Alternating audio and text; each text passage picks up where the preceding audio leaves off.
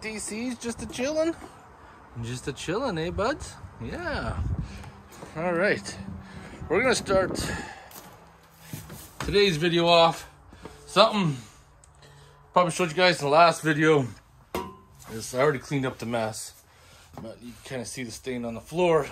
We're gonna start working on reinstalling this new transmission oil pan, and I'll talk to you in a little bit why I bought this one once we get the other one out.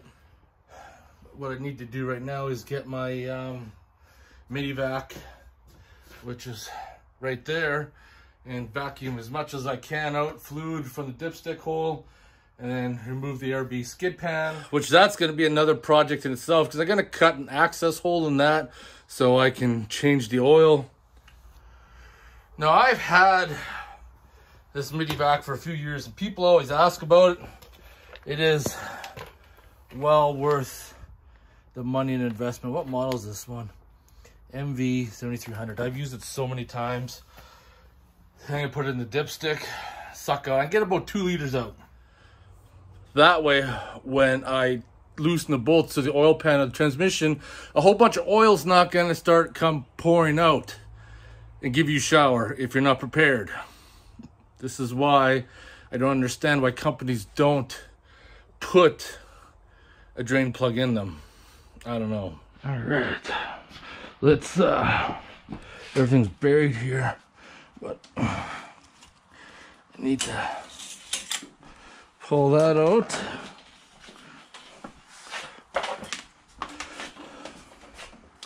Feed.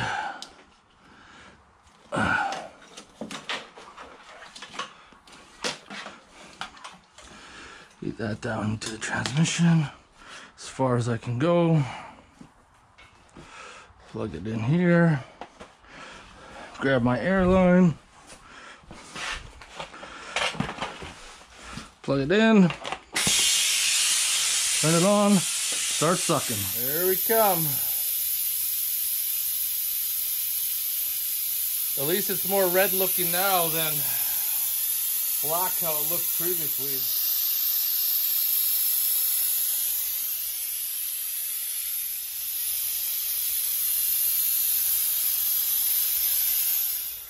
I'm actually pleasantly surprised. I pumped out about 3 liters, which is really good. Which means that's 3 less liters.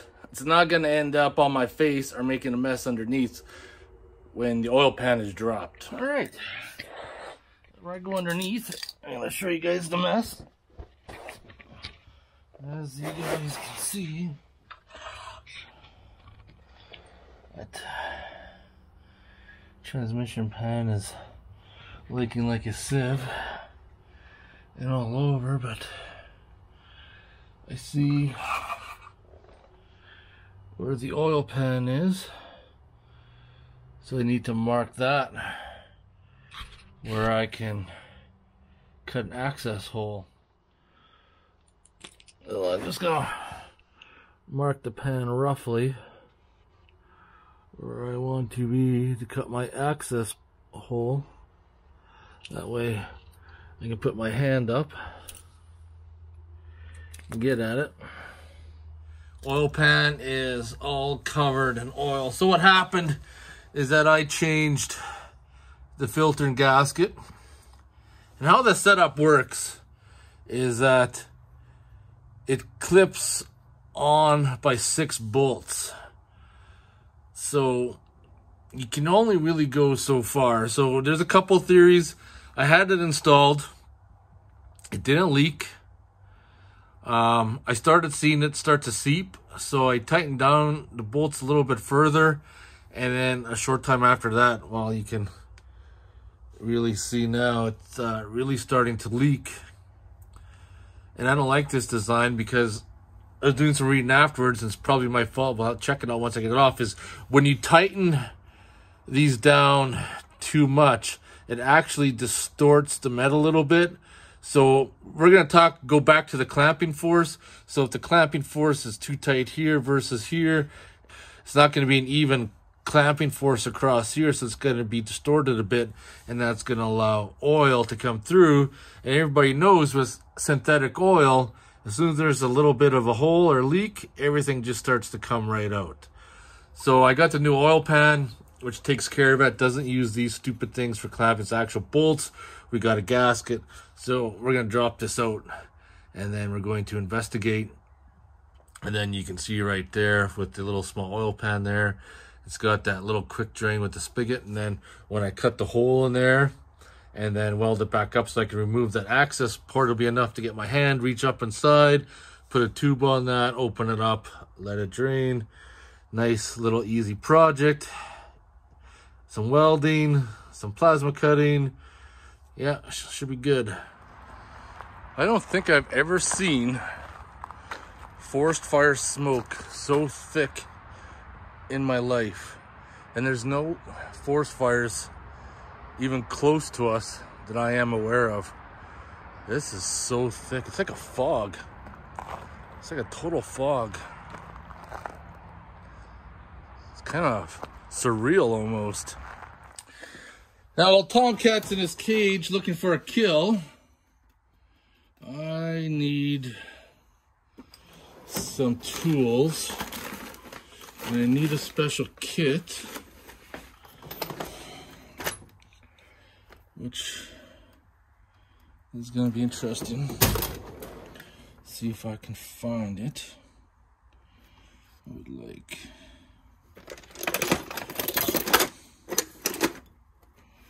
Where are they? So this was the tool I was looking for, this little ratcheting wrench.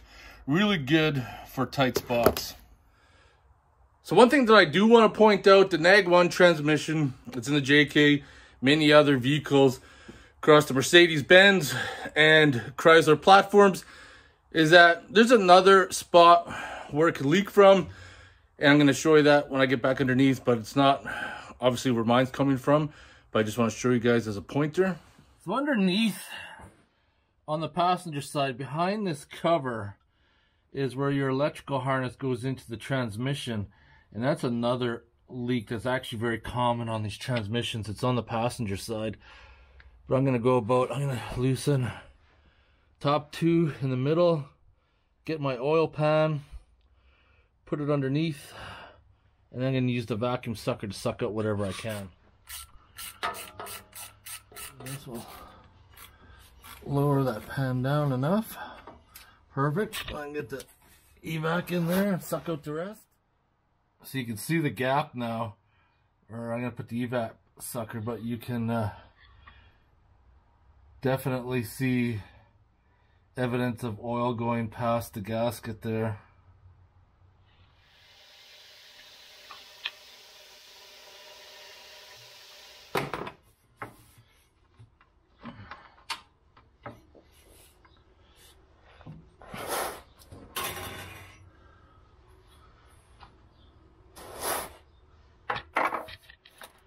All right, pan is removed. Now we need to, this is the old pan. Look, there's still some oil in it.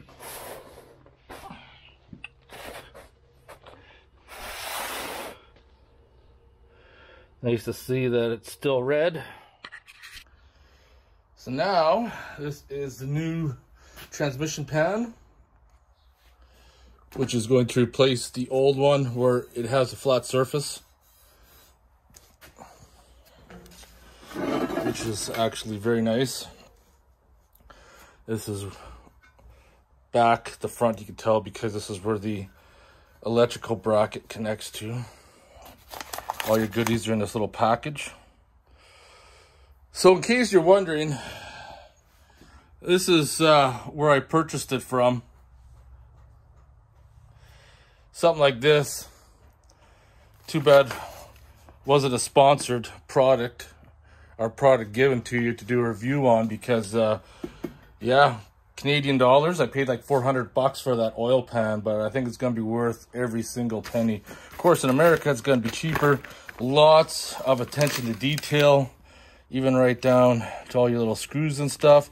Magnetic drain plug, detailed instructions, right? Very important. Clean Oil and dirt from machine gasket surface of the transmission. Be careful not to damage the machine surface. Surface must be clean and dry. I just replaced the filter not that long ago. Now it says apply the PML gasket on pan or apply RTV gasket. Now this is gives you instructions, and this is where you got to use your best judgment. So the kit does come with a cork gasket. I am not a fan of cork gaskets myself, so what I got is some gasket paper that I'm going to trace out a gasket and cut it out. So I'm just back underneath, making sure all my gasket surfaces are clean. And then up in the corner there behind that shield, you can see where that plug is, and that's not leaking yet. But if that plug does start leaking, it's not a very expensive fix. I have not used this stuff in a while. It's just making a big turd mess. I can take my gasket and then squeeze it on there firmly in place.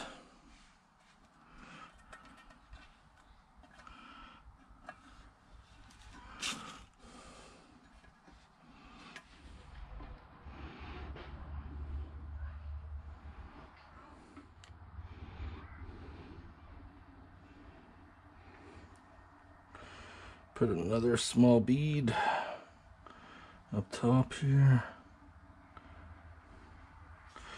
Trimmed any excess gasket off.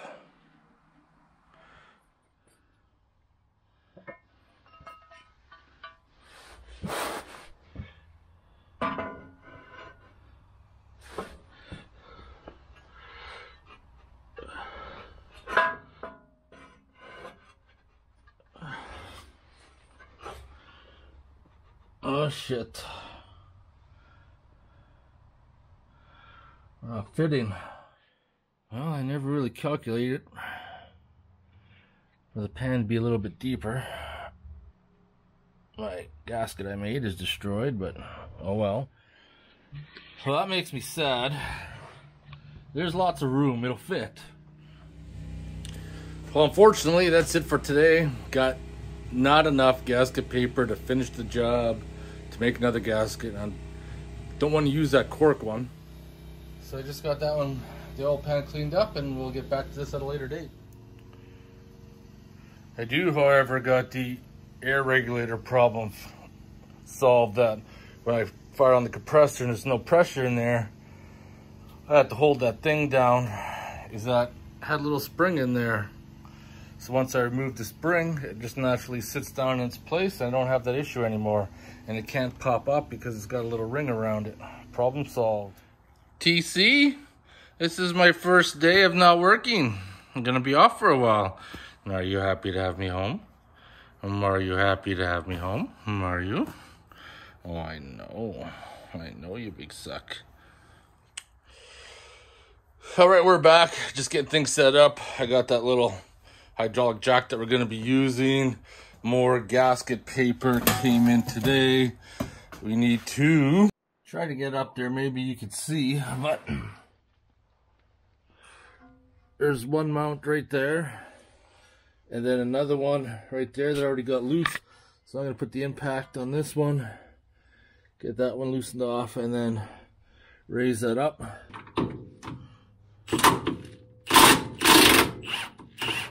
Theoretically,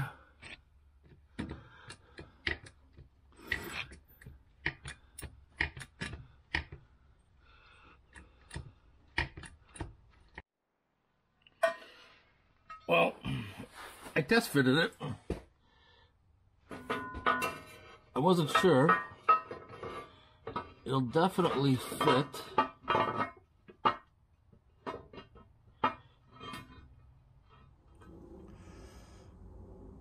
So it fits. I can slide underneath now, but there's still one dilemma. when I slide it underneath, I could actually still roll this gasket back. So what I'm going to do is I'm going to make another gasket. And then I'm going to silicone it down. I'm going to put it flat down on a table. I'm going to put a weight on it.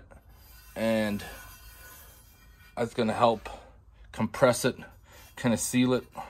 So then when I put it underneath, it should stay, not have any issues rolling. We're going to find out. Because got my new gasket material. If you have any doubts, this one says for sealing oil, coolant, and gasoline. I don't need to film this part again, but new gasket's coming along pretty good. Alright. There we go, back at her.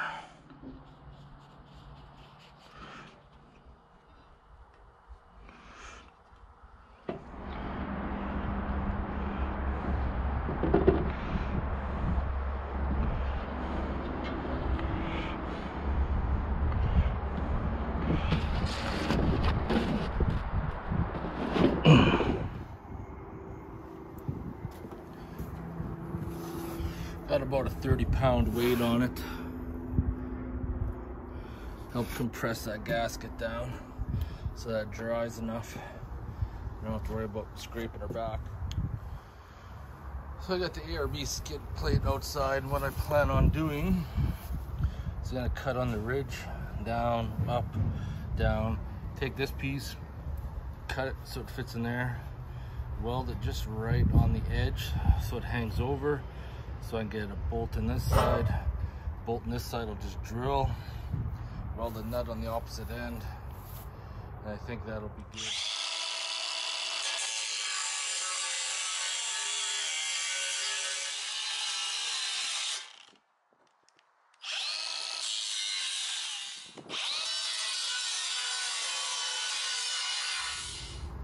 Clean up all the sharp edges, fit that up.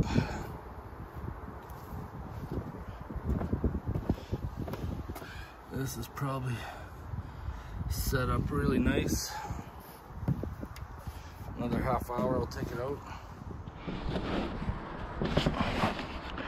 This should be good and sealed now. Yeah, looks good, looks good. That's looking really good. Feeling really positive about that.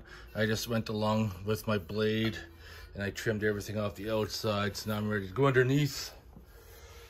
Put a light dab of silicone around it and then put her up and tighten her down, and this theoretically should solve our issue with it leaking. I just got to remember to put that drain plug in, otherwise things just might not end well.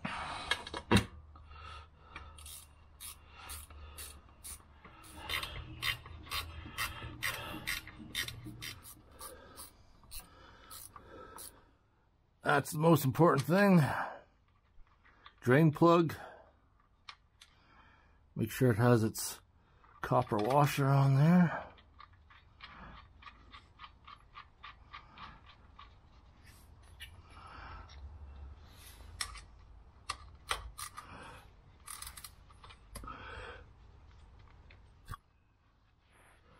All right.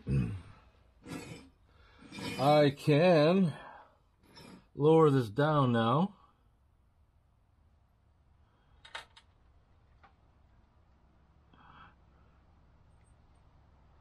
Perfect. And then tighten up the bolts on each side.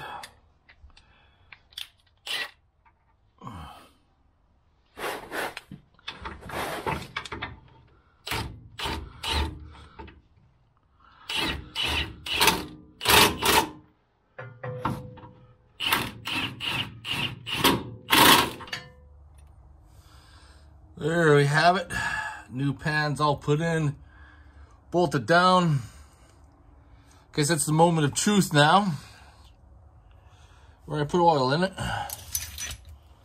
and see if there's any leaks. All right, I picked up some Mobile ATF +4 instead of AMSOIL for the reason that I'm not going to order like 5 liters of AMSOIL because with shipping, it would just be more money. So, start pouring this up. All right. I'll probably put about 2 liters in the pan, maybe. It's also probably good that I'm doing this again as well, because when that oil came out, even though it was clean, still had kind of a rancid smell to it. I mean, given that could have just been the after effects in there as well. That's 2. 3 liters should easily get me into that transmission pan. All right, this will be 4 liters. Let's get the old girl started up.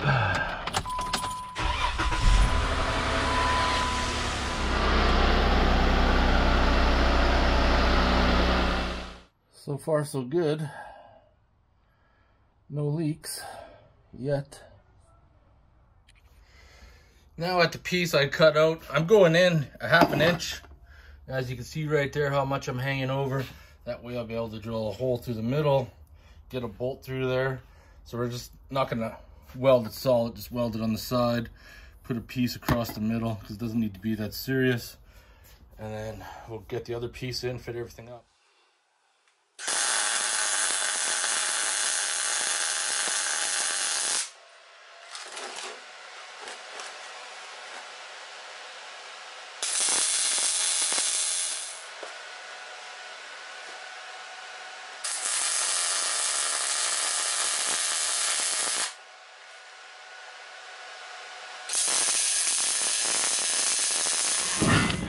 Drilling these holes.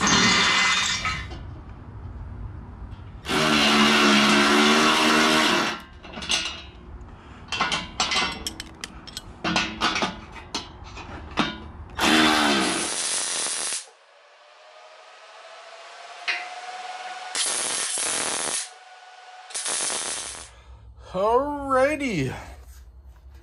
ARB skid pan is all ready to go back in. All right, belly pan's back on, looking good. I got my access hole. Let me just pull the light and then I'll get a little closer and I'll show you what I miscalculated on, but it'll still work. So as you can see, the access hole will work really good, except we're coming pretty close to the oil pan there. So what I did is I had to cut one bolt down really short so it'll sit flush with the nut that's going to sit in there.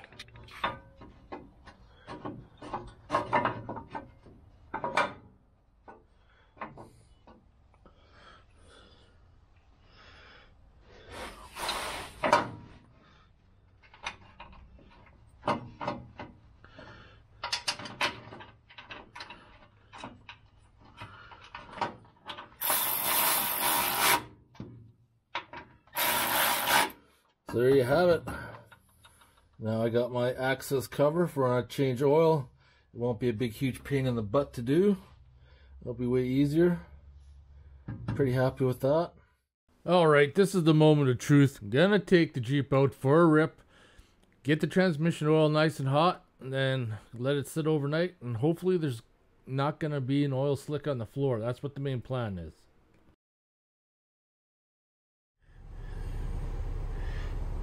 Man, I haven't even driven this thing in a long time. Check engine light, jeez. Just getting things booted up. I already know what the issue is. Easy fix, but I'll show you guys. I don't know what's with the scanner. Sure taking a long time to boot up today. Go through all the scanning.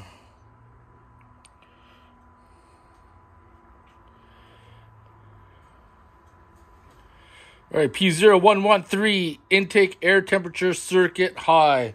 So what the issue is, or was, or still is that my intake air sensor wire. Either I didn't connect it properly or whatever. Anyways, it fell off, and that's what gave me the code. All right, codes are clear. Good to go. All right, let's go underneath.